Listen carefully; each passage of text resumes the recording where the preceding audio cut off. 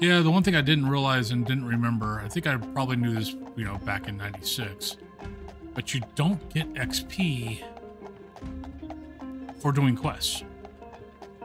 This is kind of like old school D&D where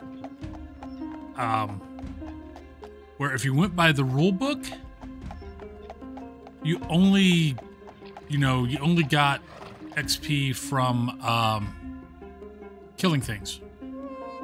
Actually, that's a good point. So basically, you know, old school D&D,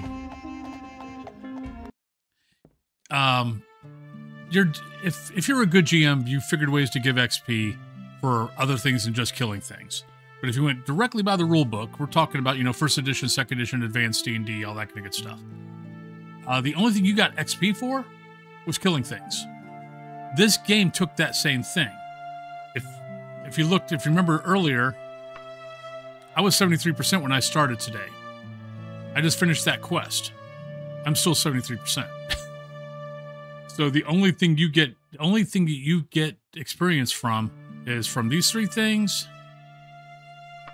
these first two, and this.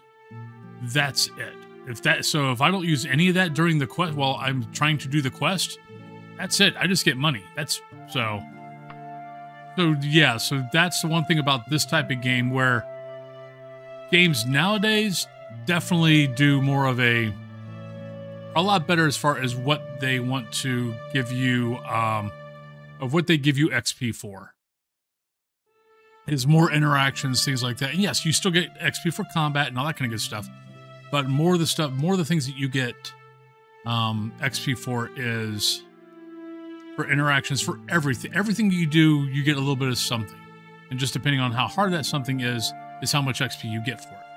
So that's a little difference between games back then, like this one, and games nowadays. So I do like nowadays more, because no, everything I do should be something. But yeah, so that's, you know, that's that.